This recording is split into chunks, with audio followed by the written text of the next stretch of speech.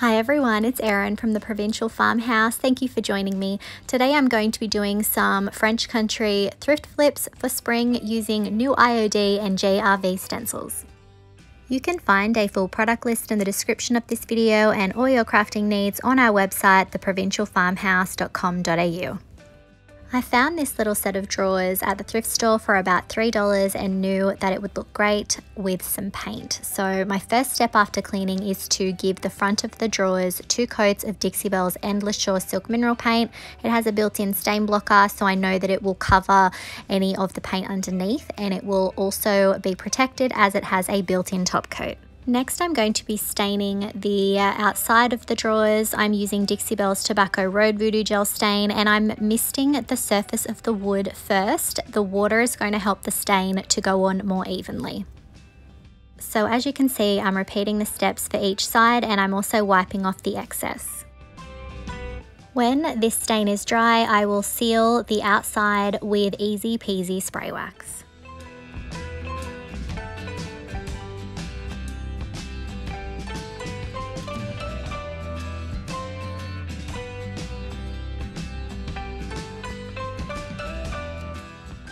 Next, I'm going to be using IOD's new Antiquities stamp.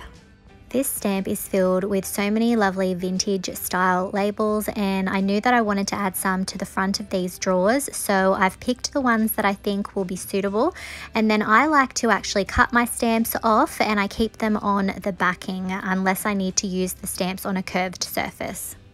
Now that I've worked out what stamps I'm going to use, I'm going to be using IOD's permanent black ink.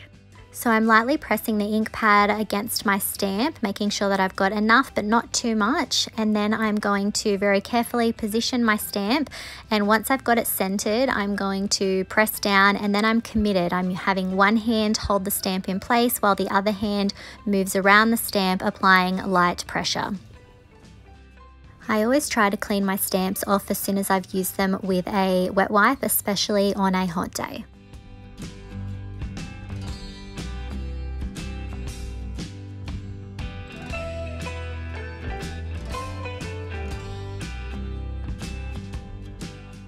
I'm going to repeat the same steps for each of the stamps on each of the 4 drawers.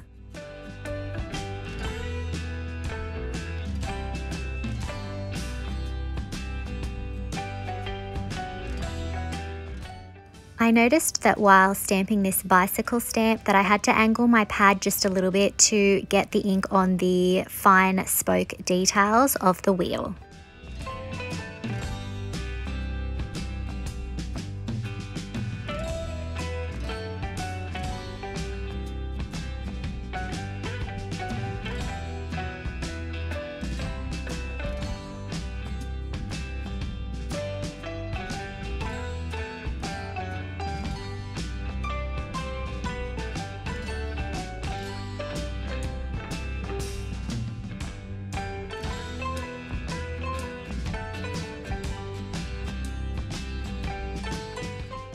IOD ink is permanent, so I'm not going to seal these. These are on a vertical surface, so I'm sure they'll be fine. Finally, before I put the drawers back in, I decided to just paint all of the sides to give it a more tidy look.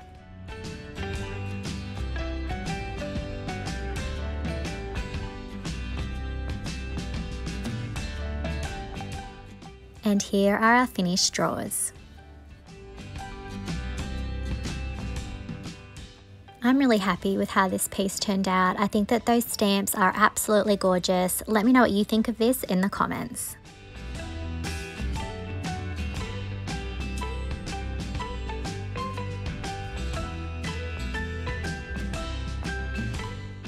Our next project is this cotton tote bag. After washing and ironing, I am placing a piece of cardboard in the tote bag itself. This is going to make sure that none of the ink or paint that we're about to use goes through. I'm going to be using IOD's new La Campagne stamp. I know I'm not saying it right, it's the best I can do as an Australian. And I'm going to be using this lovely rooster. I adore this design. I've already used it once and we're going to use it today with IOD's black permanent ink. So I am inking up the rooster. I want to have enough that it's going to be able to soak into the fabric, but not so much that we have any bleeding or smearing. Once I've got enough ink, I'm going to center the design and then very carefully press the rooster down. And once it's down, I'm always going to have one hand on the stamp itself to make sure that it doesn't move, and I'm going to use the other hand to move around the design and make sure that I've got good contact.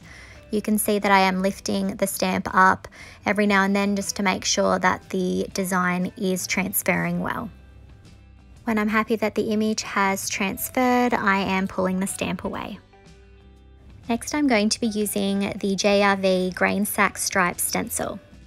Before I can start stenciling, I grabbed the mask that comes in all of your IOD stamps and I've placed it over the top of the rooster, and now you can see here I'm positioning the grain sack stripe down the center, and I'm going to use some masking tape to tape that and the mask in place.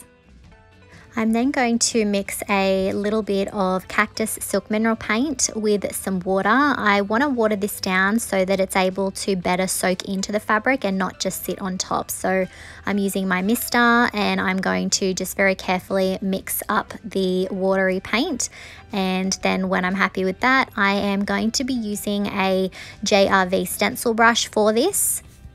So I'm dabbing my stencil brush into the watered down paint, dabbing off the excess, and then now I am working the paint into the fabric. Now I found that because of the shape of the stencil, I had better success just sort of pressing my brush down and running it along the lines and making sure that I sort of held some of it in place so it didn't move. And I'm just repeating that same process until I have the entire grain sack stripe done. So something that I did not notice until I pulled the stencil away is that the mask did not cut in between the little rooster's legs. So when I pull the stencil away shortly, you'll see that there is a bit of a gap left between the legs that I am going to have to fix. To fix this, I'm going to remove the mask and I'm going to carefully lay my stencil back down, making sure that I have that lined up properly with the lines that are already there.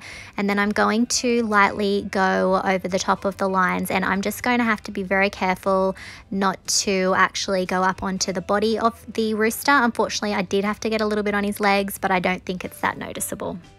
When my paint and ink is dry, I will heat set this with an iron on cotton setting, and I will run that over the top of the bag for a few minutes. And here's our finished tote bag. I just love this rooster, and the JRV grain sack stripe stencil made this whole thing come together. Let me know what you think of this in the comments.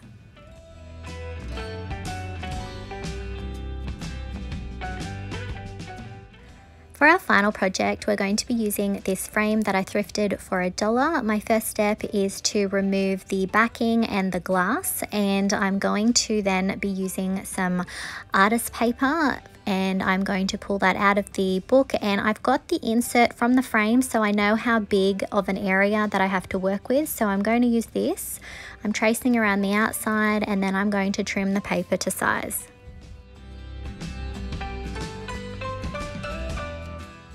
Next, I'm going to be using the new Melange Paint Inlay. This has 8 pages of so many beautiful French country designs.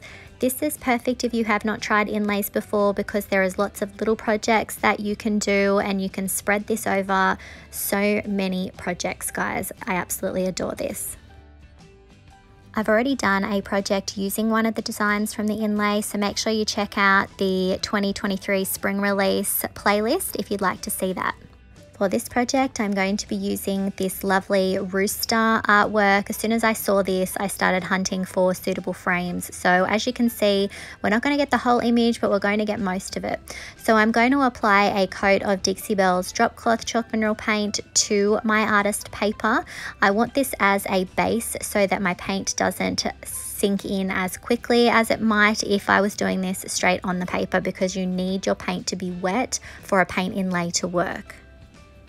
When the first coat of paint is dry, I'm coming in with another coat of paint. I'm going a little bit thicker here because I need enough so that my paint inlay will be able to have the image transferred. So I'm working my way across the paper. This is an older paint, so you will see me picking out a few dried bits and pieces, but I don't like to waste anything, so I'm using this today. So I'm going to apply it to the whole thing, and again, I need that paint to be wet, so I am working as quickly as I can. It's a hot day and I want to get this whole thing covered and my paint inlay down before this coat dries.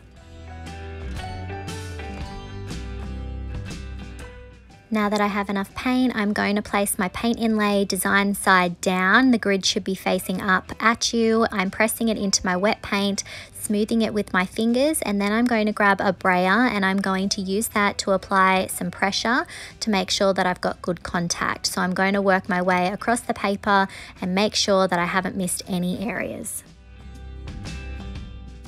I'm then going to grab my water mister bottle and I'm going to mist the entire surface thoroughly. This is going to help activate the paint in the inlay. And then I am grabbing my brayer again and very carefully going over the top one last time. Once my paint inlay is dry, it's had about 30 minutes to dry, it's a hot day, I'm going to mist the whole thing and then I'm going to give it 1 minute for the water to sit. If you have any resistance, you need to come back in with the mister, and then I'm going to very carefully and slowly pull my inlay away. Now you want to be careful here not to rip it, because you will get another use, possibly even another 2 uses out of this, so you definitely want to be careful. If you do not have a water mister, that's fine, just use a damp cloth. So I'm going to set this paint inlay off to the side to dry, and then I am going to come in with some of Dixie Belle's Tobacco Road. I've watered it down and I am actually going to be flicking bits of the Tobacco Road onto my paper. I want to give this a bit more of an aged appearance. Now ordinarily you would want to then seal your paint inlay, but this is going to be behind glass, so I'm not worried about that. So I will not be sealing mine today. If you need to seal it, you can use a spray clear coat to do that. While this is drying, I'm going to grab my olive crest mold and my Jovi air dry clay and start work on the frame. I'm dusting my mold with cornstarch and then I'm working the clay into the scroll designs there. I'm going to be casting 8 of those, 4 of each of the different directions, and they're going to go in the corners. And then I'm also going to be doing a few other elements. I really want to give this frame more of an ornate feel. When you're using clay, you'll want to roll it into a shape similar to the casting that you want to make, and you're going to then press it into the molds. IOD molds have a micro rim, which makes it very easy for you to get a nice clean edge. So I use my thumb and I push away from the mold, and I find that the easiest way to work the clay in. And then I like to either use gravity to help me get it out, or I pull the mold and I pull the castings out. If you haven't used molds before, the olive crest mold is a really great one to start with because of all the elements that you get in it. And I especially keep my eye out for cheap frames in the thrift stores so that I can do just this sort of a project. Next, I'm going to use a strong wood glue to glue all of my castings down. There's no right or wrong way to arrange your molds when you're doing a project like this, but I just tried to envision what those old French frames or ornate mirrors looked like, and I tried to have some symmetry with the same molds on either side. When I have all of my castings glued down, I'll use a wet wipe to clean off the glue. Next, I'm going to do 2 coats of Dixie Belle's Cactus Silk Mineral Paint. This is a beautiful green tone, and I'm going to be doing some layering here. So green is not going to be the predominant color here. I just want it peeking through. So I'm going to paint very carefully over my molds, because even though they've been setting for quite a while, I don't want to accidentally ruin any of the details. So I am being very gentle, and I am using a synthetic brush. Once this has had a few hours to dry, I'm going to come in with Dixie Belle's Drop Cloth Chalk Mineral Paint, and at first I'm just brushing over the top of the molds, and then I am working the paint around the rest of the frame. I still want to see peaks of that green showing through, but it will take 2 coats of me to get the desired look.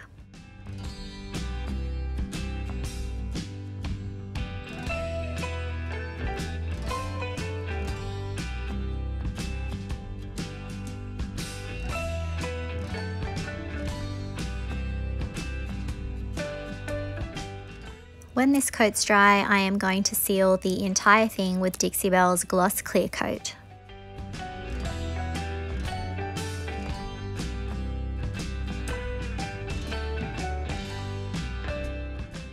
Next, I'm going to give this more of an antiqued look with some Tobacco Road Voodoo Gel Stain. I've watered it down a bit, and then I am very carefully applying it, and I'm using a wet wipe to wipe back a lot of the excess. I want this to sit around the castings and in some of the details.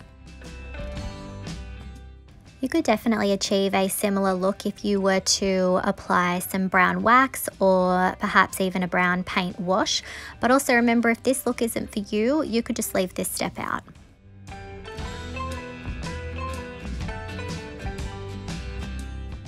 To age this up even further, I'm going to be using the Vintage Textures stamp, specifically the Crackle stamp.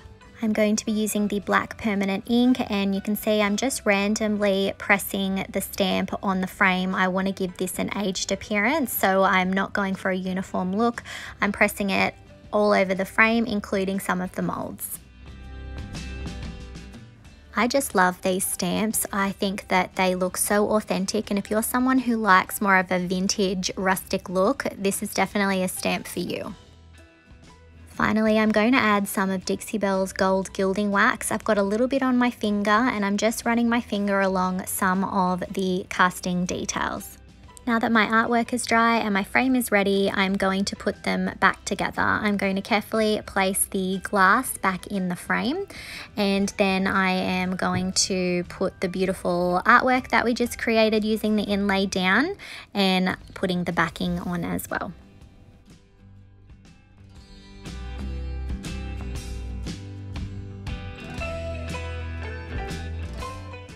And here's our finished artwork.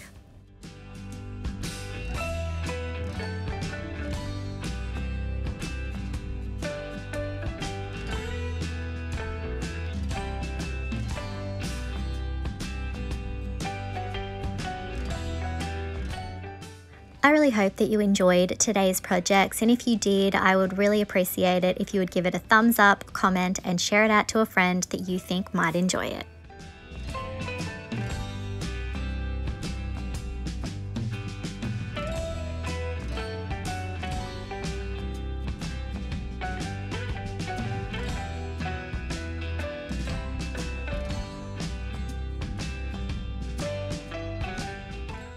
If you're not already, I would love it if you could hit that subscribe button and the notification bell so that you don't miss out on any of our videos. You can find all of the products used in today's video on our website, theprovincialfarmhouse.com.au. Thanks for watching.